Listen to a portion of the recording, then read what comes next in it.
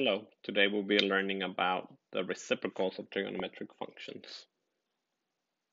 Let's start by looking at our coordinate plane.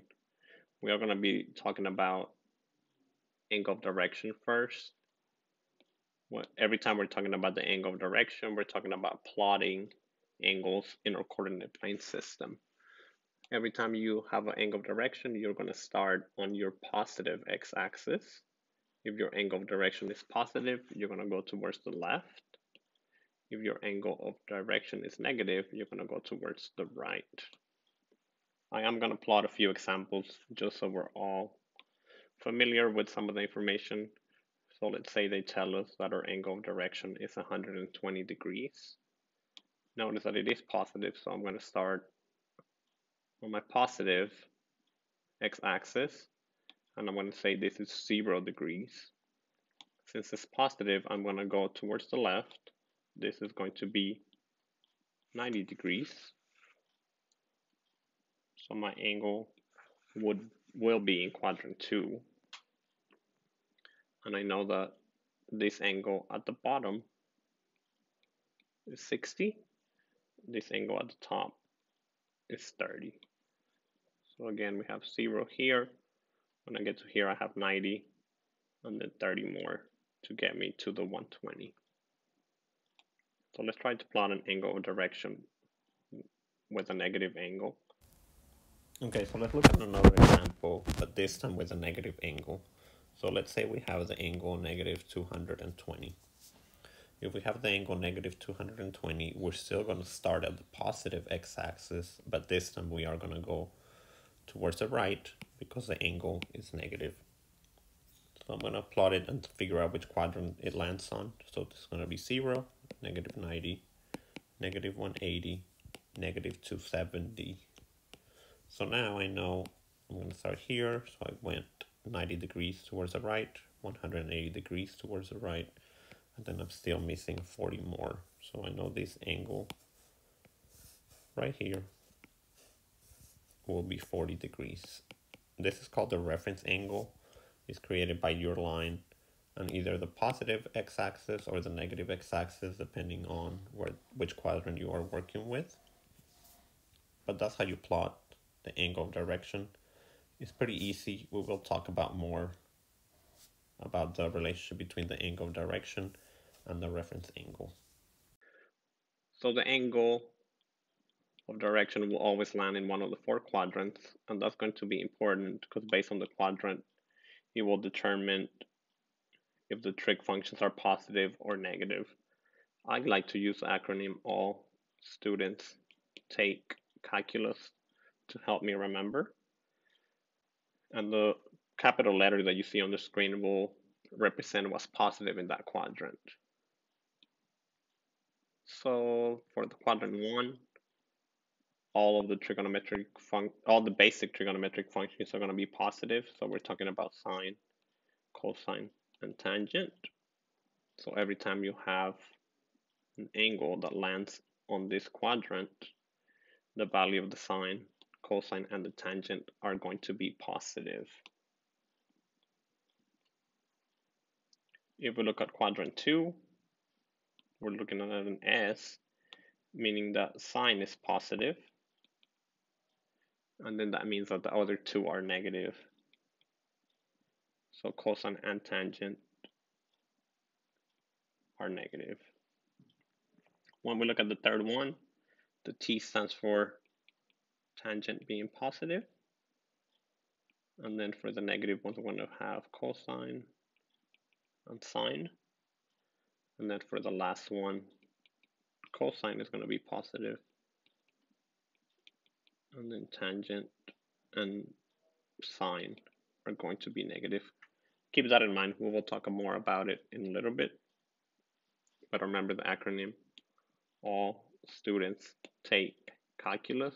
And again, the letter represents what's positive. Quadrant 1, everything will always be positive. Quadrant 2, only sine is positive.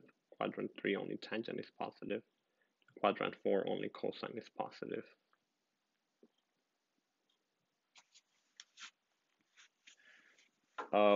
in the past, we only talked about the three basic functions. We talked about sine, we talked about cosine, and we talked about tangent. If you remember, or shortcut to remember the ratios, so TOA. So remember, sine of theta was equal to opposite over hypotenuse. Cosine of theta was equal to adjacent over hypotenuse. And then tangent of theta was equal to opposite over adjacent. We are learning three new ones, so three new trigonometric functions, and they are just going to be the reciprocals of the three that we already have. So I actually put them in order. So the cosecant of theta is the same as the reciprocal of sine. If we look at the secant of theta, is the reciprocal of cosine, so that's another way that we can write them. And the cotangent of theta is equal to the reciprocal of tangent. So if you remember back from your algebra class, the reciprocal is when you flip your numerator and denominator and they take each other's place. So if you want to write it using the sides and the hypotenuse, now we know that the cosecant of theta is equal to the hypotenuse over the opposite. So again, you're just flipping the numerator and denominator for sine because they are the reciprocals of each other. When we look at cosine, is going to be hypotenuse over adjacent, and then for cotangent is going to be adjacent over opposite. So it's just something you have to memorize. Tangent and cotangent sound very similar. They both have the word tangent in them. So these are going to be really easy to remember. And then what I do to remember the other two is that they have the opposite letter. So this one starts with the C. Its reciprocal starts with an S. The other one, the original starts with an S. The reciprocal starts with the C. So they're kind of backwards. Do not put S with S and C with C because then you're going to get them wrong. Again, the opposite letters for these two, and then these two sound very similar. So you don't have to think about it much. So let's put this into practice. How do we use this to solve problems? So looking at the first problem, that will always give you some information that will help you determine which quadrant you're on. So this problem says find the exact value of each of the trigonometric functions if the secant of theta is equal to 2 and the tangent of theta is greater than 0, meaning tangent is also positive. I am going to draw my 4 quadrants. Using my shortcut, all students take calculus. I know the secant is the reciprocal of cosine, so I know cosine is positive and I know tangent is positive. And the quadrant where that happens is only in quadrant 1. As you can see, tangent has to be positive, so that takes away these two. And then you have two options left, quadrant 1 or quadrant 3, but you also want cosine to be positive, and cosine is negative on quadrant 3, so that takes it out, meaning quadrant 1 is your only option. Some other information that I can gather just by looking at the information they gave me is that I can find what the reciprocal of 2 is, and that will give me what the cosine is equal to. So secant is 2, cosine is going to be the reciprocal of 2. If you remember, 2 is the same thing as 2 divided by 1, so the reciprocal of 2 divided by 1 will be 1 divided by 2. So without doing much work, we have found one of the trig ratios already. I like using the basic 3, so that's why I like finding that one first if they didn't give it to me, just because we're more familiar with them. I'm going to draw my triangle. Again, I know I'm in quadrant 1. I know my adjacent is equal to 1, my adjacent side, and I know my hypotenuse is equal to 2. We know that from our SOHCAHTOA shortcut, so I'm using the cosine equals adjacent over hypotenuse. Now that I know that information, I can use Pythagorean Theorem to figure out what the third side is. So I know one side is equal to 1. I don't know what the other side is equal to. That's what I'm looking for. This one right here. So I'm going to put x squared equals 2 squared. I'm going to square 1. I'm going to get 1 back. Plus x squared equals 2 squared, which is 4. I'm going to subtract 1 from both sides, and I'm going to get x squared equals 3. Take the square root of both sides. I'm going to get square root of 3 as my third side. I am going to leave it as square root of 3 because I want my answers to be exact. Now that I have all three sides, I can find sine. So sine is equal to opposite over hypotenuse, so it will be square root of 3 over 2. Now that I have sine, I can find cosecant by doing the reciprocal of square root of 3 over 2, which will be 2 over the square root of 3. We are going to rationalize it. Every time you have a square root on the denominator, you're going to multiply by that same thing, the numerator and the denominator, to get rid of the square root on the bottom. So that will be 2 square root of 3 divided by 3. Your answer is equivalent to each other, but notice how the second one does not have a square root in the denominator. Now that we have that information, we can move on to tangent. Tangent is opposite divided by adjacent, so it will be square root of 3 divided by 1, which is just square root of 3, and then find the reciprocal of tangent will give us cotangent, which will be 1 over the square root of 3. Again, we're going to rationalize by multiplying by square root of 3 over square root of 3. That will give us square root of 3 over 3. All of them are positive again because we are in quadrant 1, so we didn't have to worry much about the negatives or positives. Okay, so let's look at another problem. So they gave us some important information on this one. They said that the secant of theta is equal to negative square root of 2. So I'm going to write it here, negative square root of 2. They also told me that theta is between 180 and 270. So looking at my coordinate plane, 0, 90, 180, 270.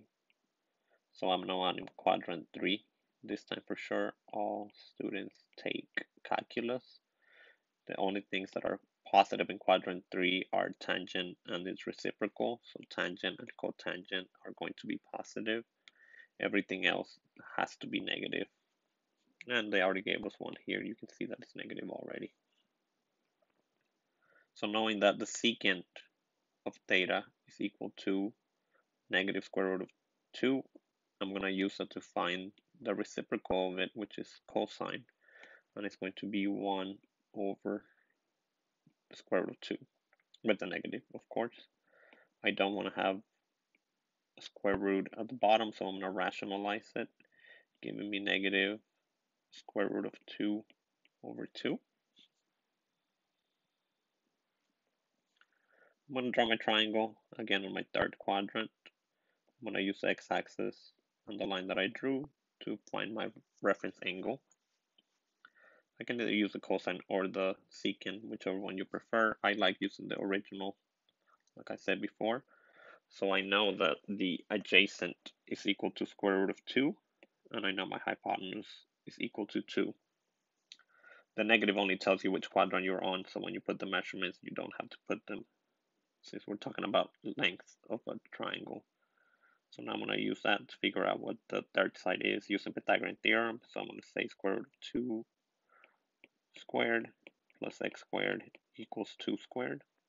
Square root of 2 squared is equal to 2 plus x squared equals to 4. Subtract 2 from both sides. I get x squared equals 2. Take the square root of both sides. I get x equals square root of 2. So now I know that these two sides are congruent to each other. They're both square root of 2. Now that I have that information, I can find the sine of theta, which will be my opposite divided by my hypotenuse, which is going to be negative square root of 2 over 2 as well. As you can see, these two are exactly the same, so their reciprocal will also be negative square root of 2. If you want to rationalize it, you can. So negative square root of 2 over 2. And then I'm going to find the reciprocal of it to find cosecant, which will be 2 over the square root of 2 with a negative. Again, I'm going to multiply by square root of 2 over square root of 2, giving me 2 square root of 2 over 2 with a negative. The 2's will divide out, leaving me just a negative square root of 2, which is what I had. Now to find tangent, I'm going to do my opposite divided by my adjacent, which will be square root of 2 over square root of 2, which simplifies to 1. And then the reciprocal of 1 is just 1, which will give me the cotangent equals to 1. Again, I want tangent and cotangent to be positive because I'm in quadrant 3, and I want everything else to be negative. So I'm just going back and double checking that item is a negative. Thank you very much, and hopefully you learned something new. See you next time.